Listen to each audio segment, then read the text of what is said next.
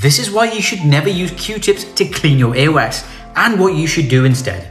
Q-tips are pretty good at pushing the earwax further into the ear canal towards the eardrum. And the diameter of these Q-tips are usually more than half the size of the canal itself.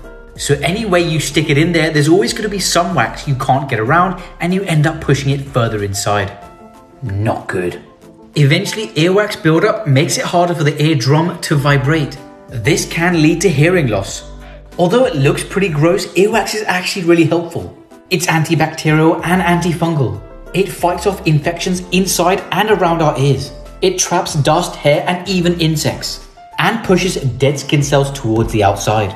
So instead, wash your ears with soap and water, and put your finger in a dry towel to mop off all the excess water.